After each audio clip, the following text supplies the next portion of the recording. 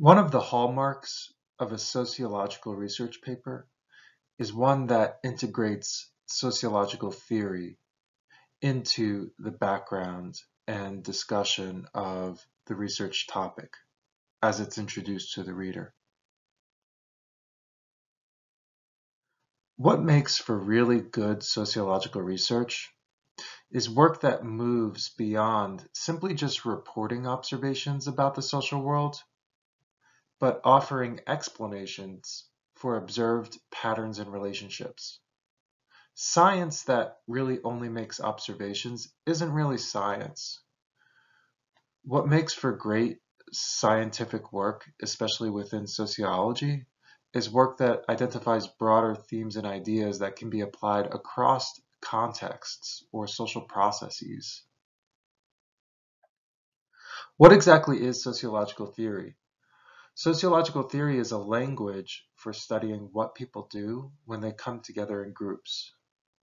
Sociological theory gives us terminology for describing groups and groups' behavior, how people relate to one another. Sociological theory also provides a way to translate ideas and observations into a lingua franca, or a common language. Now, when you think about social theory, you might think about some of the famous sociological theorists like Karl Marx, Max Weber, or Emile Durkheim. But I would like you to think about social theory slightly differently. Think about social mechanisms. Social mechanisms are maybe a pattern or a process that helps to explain a social phenomenon. In the book Theory for the Working Sociologist, social mechanisms are offered as a way to think about social theory in everyday sociology. And this is how most sociologists think about their research. What social mechanisms allow you to do are to recognize regularities in empirical cases and commonalities in explanations. One of my favorite quotes from this book is that a social mechanism is more or less a general sequence or a set of social events or processes that are analyzed at a lower level of complexity or aggregation, by which in certain circumstances some cause X tends to bring about some effect Y in the realm of human social relations. So it's thinking about the cause and effect and the social processes that bring about that change.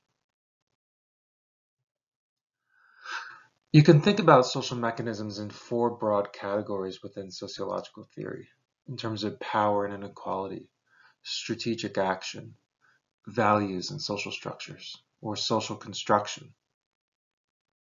One of these first social mechanisms, power and inequality, recognizes that many social and racial hierarchies characterize American life. Social inequality is visible to us through differences in opportunities for financing and schooling, jobs, and housing. And sociological theories of social inequality emphasize that social processes produce these differences in power and resources between social groups. Theories of social inequality also emphasize how intergroup conflict, competition, and repression produce inequalities by race, class, and gender. One theory that draws on these ideas is that of fundamental causes, one of the leading theories within medical sociology. Fundamental cause theory states that socioeconomic status is a fundamental cause of sickness and mortality because it influences multiple diseases, affects disease through multiple pathways of risk. Socioeconomic status is linked to disease and mortality not just in the current period, but across historical contexts. And socioeconomic status influences health because it involves access to resources that can be used to avoid disease and or minimize its consequences once it occurs. Strategic action is another social mechanism in sociological theory. Strategic action focuses on individual decisions and our evaluation of the perceived costs and benefits of those decisions. Strategic action recognizes that people will choose actions that lead to positive benefits. People will choose actions to avoid negative consequences. People will also incorporate others' ideas and preferences into their own decisions. Now, sociology goes beyond just simple rational choice theory by incorporating a group context. The values and social structure mechanism emphasizes the links and interplays between our ideas, beliefs, and social structure. Beliefs and attitudes, or values, are aligned with social roles and behaviors, or the structures. So this is the links between our beliefs and attitudes and social roles and behaviors. How do social structures shape our beliefs and attitudes? Culture is a flexible resource that's used to guide our social behavior. And how we act within the social world is shaped by our communal shared beliefs.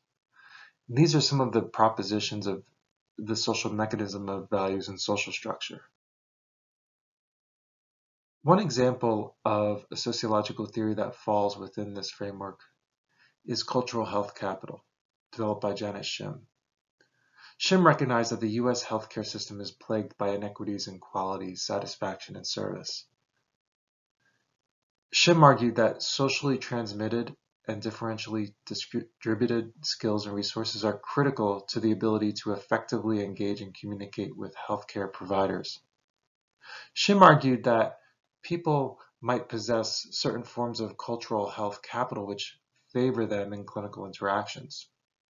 The types of cultural health capital that might lead to better interactions with clinicians include knowledge of medical topics and vocabulary, knowledge of what information is relevant to healthcare personnel, the skills to communicate health-related information to providers in an intelligible and efficient manner, an enterprising disposition and proactive stance towards health, a sense of mastery and self-efficacy, the ability to take an instrumental attitude towards one body, belief in the value of and the resources to practice self-discipline, an orientation towards the future and its control through calculation and action, a sensitivity to interpersonal dynamics and the ability to adapt one's interactional styles, and an ability to communicate social privilege and resources as cues of favorable status and savvy. So cultural health capital is an example of this values and social structure framework or social mechanism. Lastly, social construction is also a relevant mechanism, social mechanism within sociological theory that's used in a lot of research. Social construction recognizes that people come together to create shared understandings. These social situations are moments when people come together in a shared awareness. And our interactions within social situations are a series of shared performances based on this understanding. And social movements and social change depend on people who frame issues in the same way, this shared understanding. Social construction was relevant to my research when I examined representations of addiction in coverage of the quote-unquote opioid epidemic. Framing is relevant to this topic because frames in news coverage serve to organize our experiences, render certain events meaningful, and guide collective actions. And reactions by news audiences who are coming across coverage of the opioid epidemic on social media platforms can work to shape a collective definition of opioid addiction as a social problem. So I want you to think about these social mechanisms and try to develop a theory for your project. Which of these is relevant to your research project? And one exercise that you might take to develop the theory for your project is think about that social mechanism and sketch out some of your ideas. These could be text or drawing. What are some of the social processes that are operating to influence people's behaviors and actions?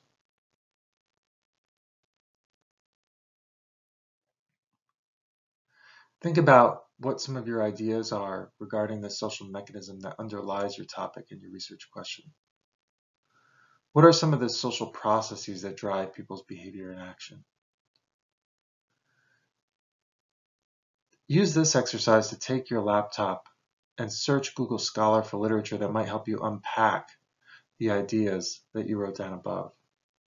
What did you find? Can you identify a theoretical approach to couch your project within the field of sociology?